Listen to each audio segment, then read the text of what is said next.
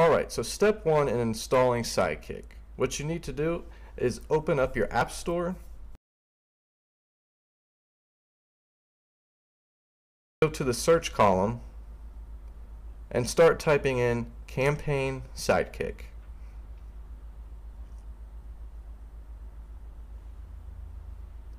It'll be this app right here. I already have it downloaded, so it says open, but you can go ahead and click the download button and wait for it to download.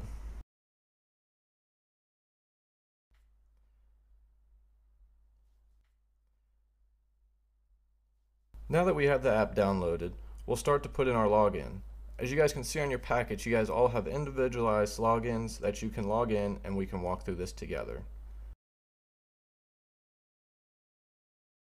When you go to choose your campaign, Ohio will be the one option you have, so click Ohio.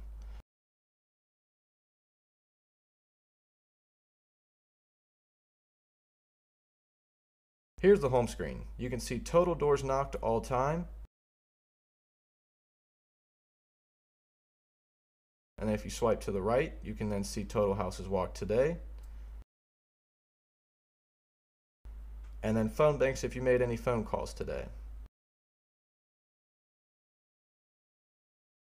To start walking, you'll click walk in the bottom left corner. And you'll see your assigned walk list for the day. Click on yours.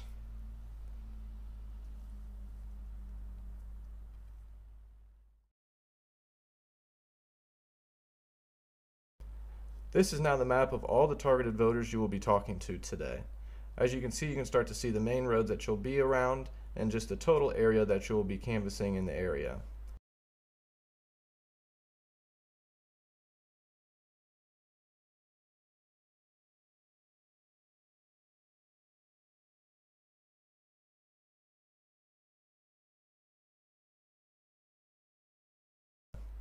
This walk list is right on Tylersville,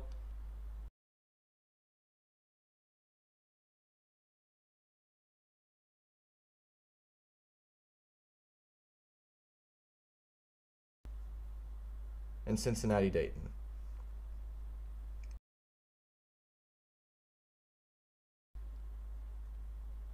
As you start to look around, you can start to see where it might be best to park your car. That way you don't have to move it multiple times during the day.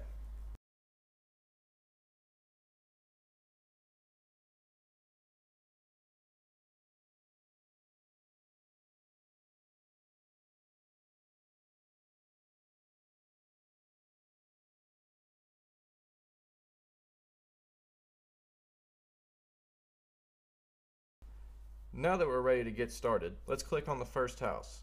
As you see here, we have John, a 61-year-old male who is a Republican. We know he's probably going to be friendly to us. After you get to the door, you can click select, and that'll bring up all the options for what might happen at the door. As you can see, we have available for survey, which is if they answer the door and answer our questions. Left literature is if you knocked on the door and they did not answer. Refuse survey is if the voter answers the door and doesn't have time to take the survey. Address not found can be used as the voter has moved or you simply could not find the address. No soliciting is if they have a no soliciting sign on the door. Gated is if they have a gate in front of the house that you cannot open. Vacant is the voter has moved or they have a moving sign out and you can see the padlock on the door. Not safe can be marked as a lot of things. It can be marked as having a dog in the yard that you don't feel comfortable going up to, or that it just simply does not seem safe for you to go up to. Apartment means that it is an apartment complex and it does not let you in. When the voter is home and ready to take the survey, this is what it will look like. In every single survey, we are going to be asking every voter if they support the president. As you can see here, the question reads, if the election for president was held today, would you vote for President Donald Trump or the Democratic candidate? As you ask the person, they might not give you a straight answer, but in this case, John gave us a straight answer and said President Trump. Also on every survey, we'll be having a question about our 2 Supreme Court justices that are running in 2020. This question reads, Ohioans will be electing 2 Ohio Supreme Court justices in 2020. Can Justice Kennedy and Justice Judy French count on your vote for re-election? And like I said in the earlier one, you might have some people that don't know much about these candidates, and they might not know. So you can click undecided, and if they have any questions or comments, make sure to write them down on your notepad or put them in the comment section. And the last one will be about the person running for office in your area. So if you're knocking out in Middletown, it'll be, can Thomas Hall count on your vote for state representative?